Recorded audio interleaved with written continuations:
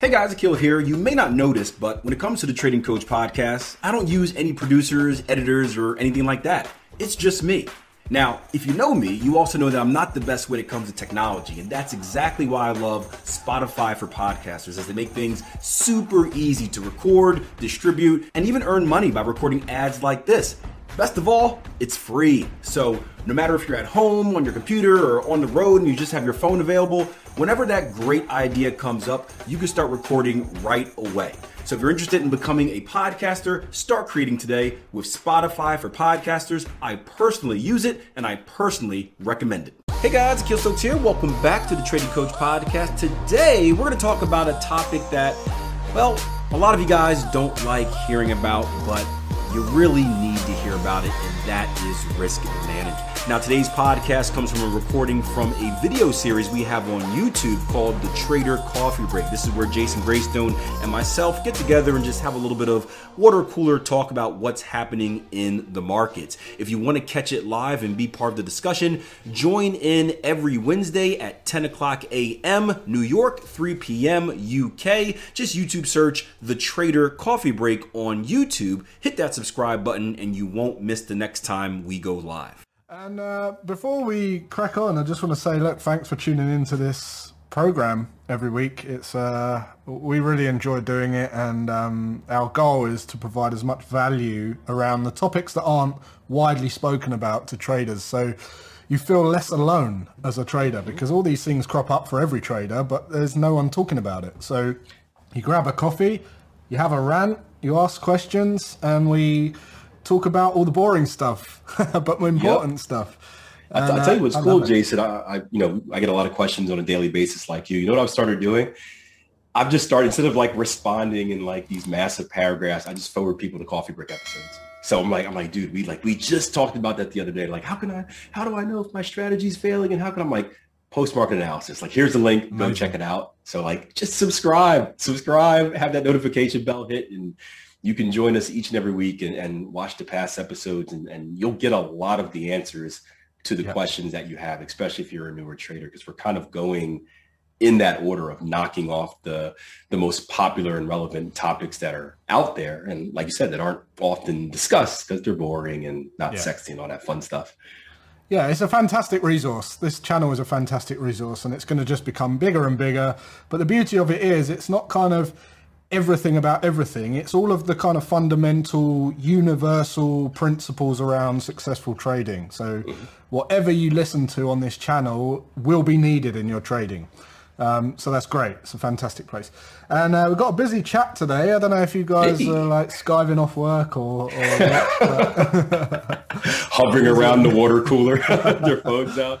We got a busy one. So this week we're talking about risk, how much to risk on each trade, and I've actually got the results for a poll that you ran, Akil, on your Twitter and your YouTube channel. Before I show the results to that, do you want to just talk about why you ran that poll, what the kind of purpose was behind it, and then we'll ask these guys, before we show them the kind of what came up most, we'll ask these guys in the chat what they risk as well.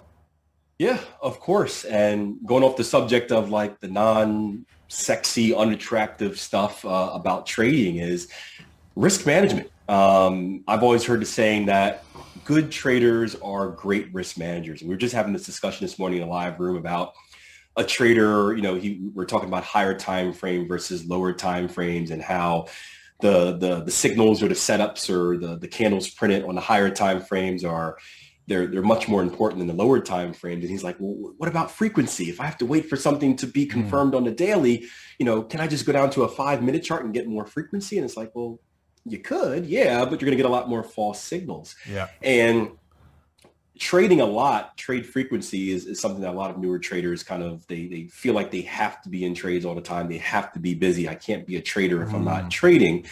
And then one of the lessons you learn over time is that it's really quality over quantity. It's more about the quality of trades you take, even if it's less, more so than like just the amount of trades. And risk management falls right into that. I think a lot of newer traders think like, I've got to make $1 million right away. If I don't make 100% return right now, I'm failing as a trader because, Pipzilla over on the internet said that they made 100% yesterday and made 200% today, and now I'm slacking. So they feel this need to make more. And in order to make more, they risk more, thinking that, hey, if I just risk more per position, when I win, I'm going to make more. And that's true to a certain extent. The problem is most of these traders don't win more. They don't prepare for what happens when they lose more. So when they take that extra risk, trying to get those glorious profits, it ends up backfiring them. They lose. And what happens to be a normal loss, and we talk about this with drawdowns, how our job is to survive them, keep our head afloat until the next extension comes. These traders don't survive it because they risked far too much. And all of a sudden, a normal losing streak is devastating to their account.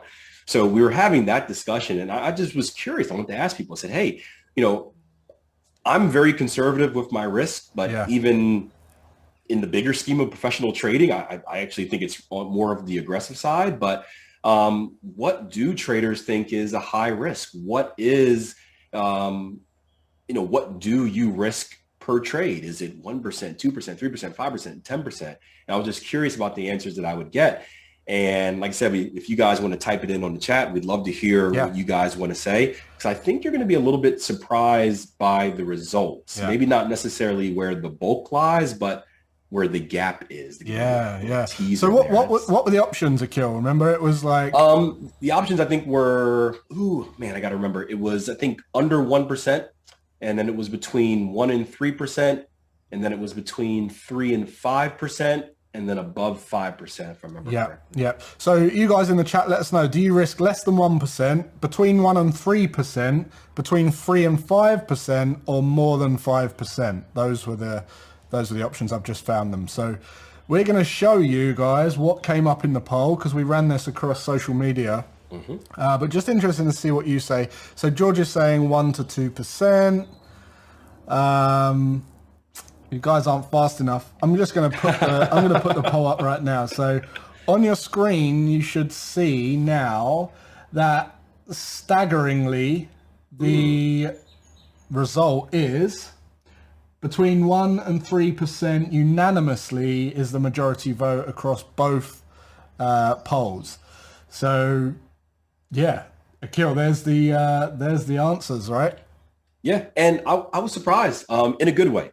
Typically when you feed stuff to the internet, we kind of, I guess we got to give ourselves, not ourselves, but our followers more credit. We have a really good tribe of followers that are professional traders. So maybe the people that are seeing our content are a little bit more educated than the normal people out there. But typically when you put something out to the internet like this, I expected like more than 5% for most people. And I think 1% to 3% is a good range, less than 1%. It was cool to see that kind of so high as well. So a lot of traders are really protecting their capital, taking low risk. What I found to be interesting is that 3 to 5%, like, it's just skipped over. Yeah. And I don't know why. I don't know if you have an opinion. It's just, is it just you go from conservative, then it's just like, nah, just go really big after that? Like, you would think it would kind of work in line where it would, I don't know. It's really interesting. It's really interesting. The 3 to 5% has only got 9.9% on Twitter, and like 6% on YouTube. That's crazy. I don't know. I would have thought the majority would be where the majority is. So that's as you say, our community is really, really decent, and obviously we've got everyone in the chat here. They're all putting 1% to 2%, 1%, 1%, 1.5, 1.5, 1.5. Yeah, I mean that's a great. What's wrong with you? That's great. How are you going to get rich quick doing that?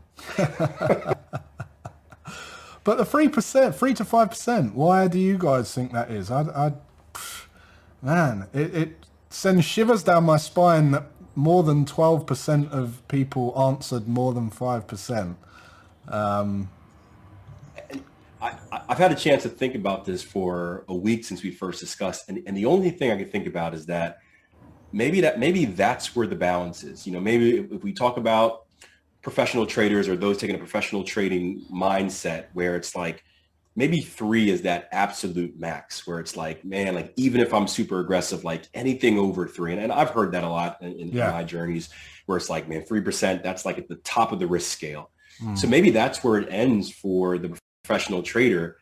And then after that, it's only the people that risk 10, 20%. Yeah. Maybe the professional conservative trader is like 3, that's the ceiling, no more. There's none in that middle ground, and everyone else is kind of the reckless, I don't want to say reckless, but the big riskers. That's the only thing I can think about is that's where the scale ends. That's the separation gap between the quote unquote professional traders and the ones that are a little bit more risky. I don't want to say reckless because I'm going to share with you a message in a little bit about someone that has a different approach, but maybe that's it. Maybe that's just the gap. Yeah, I think you're right. 22% on Twitter said more than 5%. Jeez. Oof. Oh man,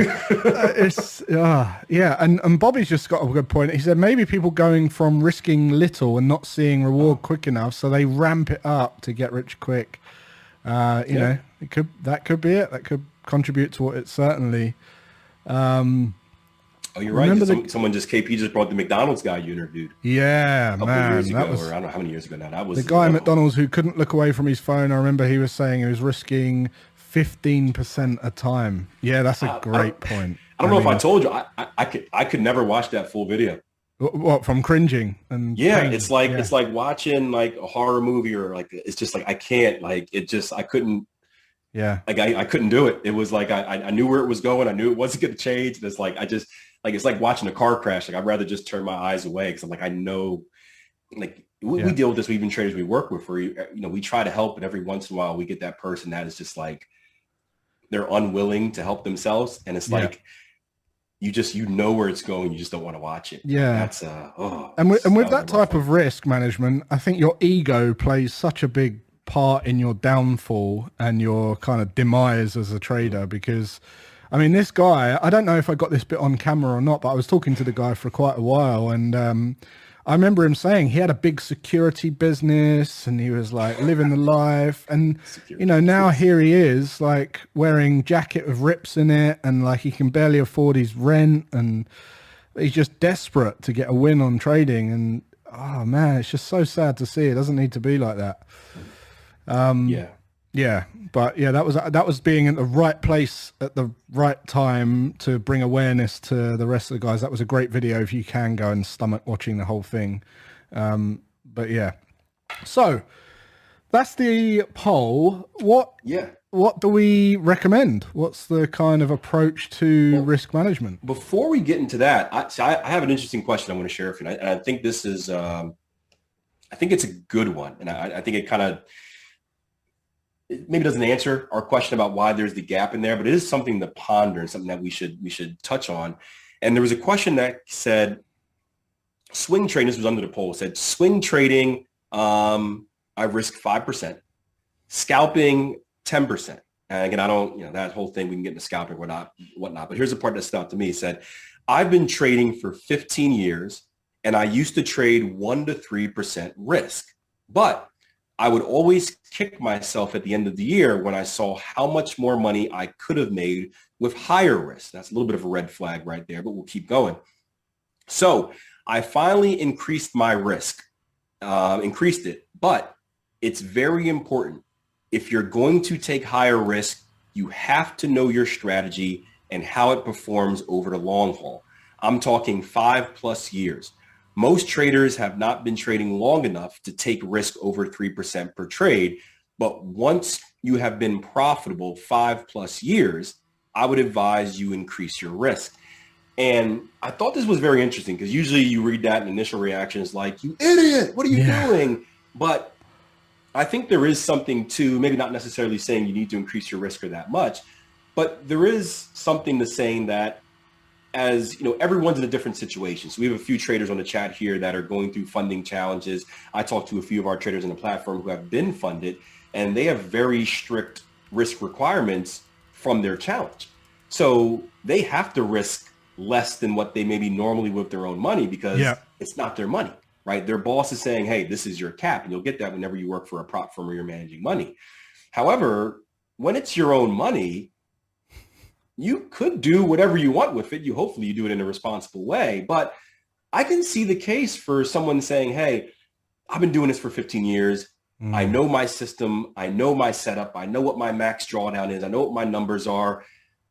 Based on what I've seen from that data, I know that, and just like kind of what we do with our money management spreadsheet, I know that I can risk more and still keep enough safety not to do anything dumb. Yeah. And I'm curious, maybe not the specifics of how much he's risking, but that idea of the more you know yourself, the more aggressive or risk you can take. Is that something that is yay, nay? Yeah, I agree. I think we talked about kind of discretion becoming secondary into your trading. And look, I think some of when you get to know the higher quality setups, if you've got a scoring system for your trades, for instance, you can become more aggressive with your target taking or your reward to risk profile or your entry technique or your position size.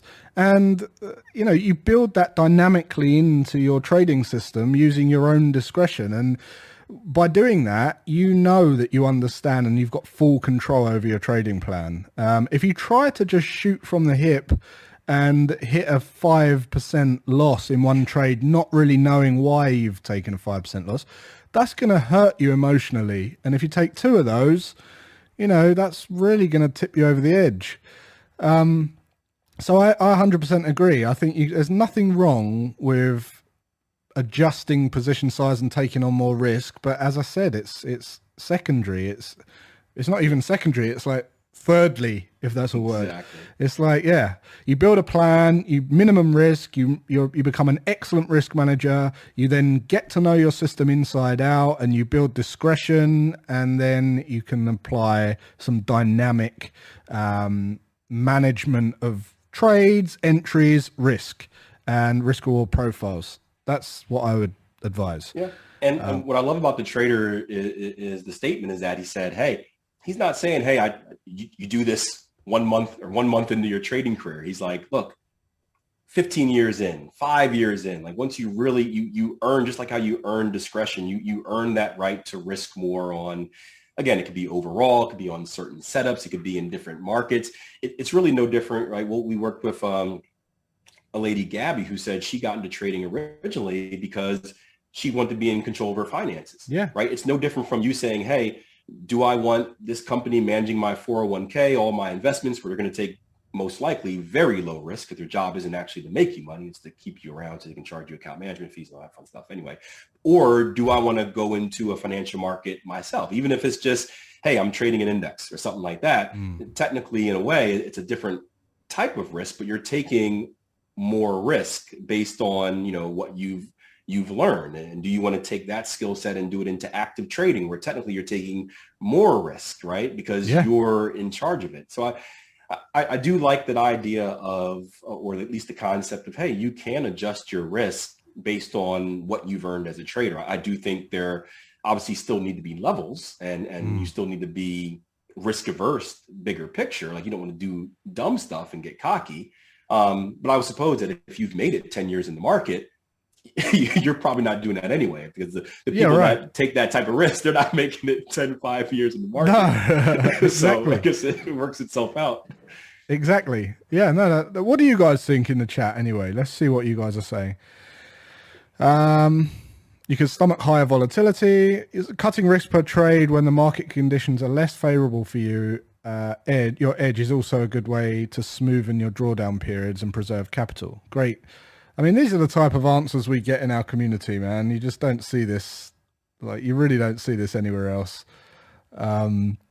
Start with a small, and then with experience and journaling, you will see whether you can increase or not. Great. Exactly that. And the cool thing, I mentioned the money management spreadsheet earlier. If you guys aren't familiar, we've showed it in a few of our videos, but you can play around once you have your either backtesting data or your live data. You can actually play around and see what that risk looks like. So you don't have to kind of just jump right in and be like, oh, I'm going to go from 3% to 10%. You can actually plug in the numbers, right? Where you have the numbers, plug in the different risk management tactics, and you can see like, hey, if I would have risked 5%, oh man, it would have gave me this much. How much would it have affected my drawdown? You can find that balance area to the level you can stomach. Maybe you're not comfortable going to a 10% risk on trade because that 17% drawdown you took is now going to be 30, but you can feel comfortable going to 5 because, well, it gives you a bigger return on investment, but the drawdown period isn't really changed too much. Maybe you go from like a 17% to a 20% and you're like, hey, I can deal with that, right? So you get a chance to kind of see what it looks like and kind of understand, hey, can I stomach this as a trader? Is the risk worth the reward, or is the reward worth the risk, I should say? Yeah. I think the reason most traders want to go high is basically what Bobby said earlier, and that is they focus on monetary gain and they want to ramp up their returns, which every trader wants to do, but unfortunately it's much wiser to focus on percentage gain rather than monetary gain, because that's what's going to ultimately allow you to sustainably trade profitably into the future and also compound your account and experience exponential growth and get investment if you want to, attract investors, give you the confidence to release your own capital from other areas of your business or your equity in your house or whatever. It gives you confidence to fund your account as well. If you can do 2, 3, 4, 5% a month or whatever, the skills to generate that are identical whether you're doing that or $1 million account. So focusing on percentage gain is definitely wise over profit. Yep. That's why I hate seeing the things where it's like, I made this many pips, or someone sent me this thing the other day about I made this many dollars. I'm like, that doesn't mean anything. It means that like did you make $100 off of $1 million account? Because if you did, then that's not anything, right? Did you make $100 off of a $200 account? If you did, you made an incredible return. Like, it doesn't mean, and then what is your risk? What did you risk to make that? The percentage is really the thing. And that mindset, like you said, Jason, of like, hey, understanding that from a day-to-day standpoint, I just have to do the same execution in the market. The only thing changes is how much I'm doing it with. Yeah. And if you can have the skill of doing the same thing, there's a psychological element that you have to kind of take on as you start investing more money, obviously, but you can do the same thing and make a higher amount of money. And it's really cool to be in an industry where you don't really have to change what you're doing, and you could just keep consistently making a higher and higher ceiling. There is no ceiling. It's incredible. No. That's what I love the most about trading. Absolutely. So what do you guys think? What would you advise someone who is thinking about risking 5% or more? Maybe put it in the comments so that anyone who is attracted to this video, who is risking 5% per trade, sorry, not per month, is going to is gonna have their eyes open slightly. Well, one thing to touch on too, and I don't want to get too much because this is going to lead us down a different topic. I know our time is done, but just be careful with that. Stuart says on the chat, it makes sense to risk down through a string of losses. I'm not personally a fan of that tactic, and I won't dig too much into it, but think about it like this. Trading is a game of probabilities and risk management, right? So we should know the probabilities of our system. So if we have a system that hits 60% of the time, right, on historically, we should win 6 out of 10 trades, right? Obviously, that's too small of a sample size to be realistic, but just to make the numbers even.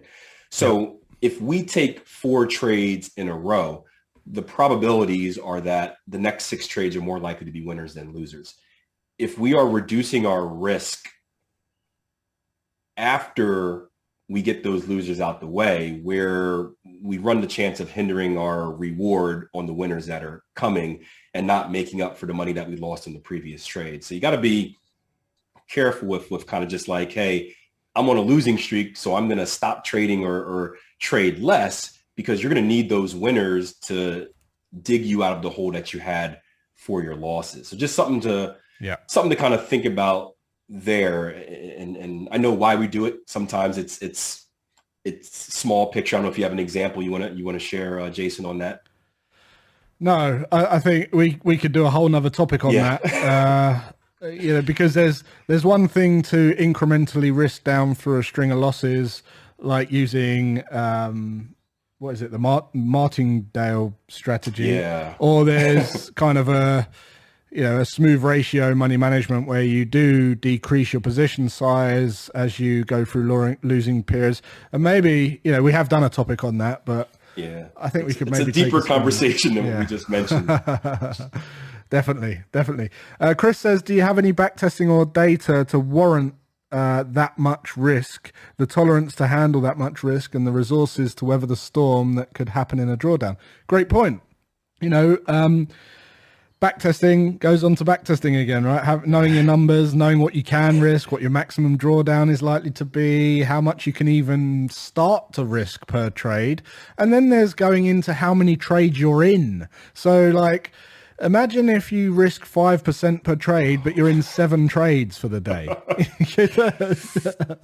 Better not lose. You better not lose. Like, it doesn't take into consideration. It doesn't take that into consideration. So although even with risking 1% or 2% per trade, although that's not the worst thing you can do, it's also not the most efficient and dynamic an effective way to manage risk. It's kind of it's almost like a safe place, but you still have to be aware. As I say, if you're in 10 trades, that's 10% of your account. Goodbye in one day if you have a losing drawdown. So knowing the numbers is key. That's a great way to end on that point. Hope you enjoyed the episode. Remember, subscribe to the Trader Coffee Break channel. We go live on Wednesdays, 10 a.m. New York, 3 p.m. UK, talking about the subjects that, well, really you don't hear a lot about over the internet. We do it in a nice laid-back fashion. We have the chat open so you guys can join as well, ask questions, and lend your opinions. YouTube search The Trader Coffee Break with Jason Greystone and myself, Akil Stokes, and I look forward to seeing you in the next episode.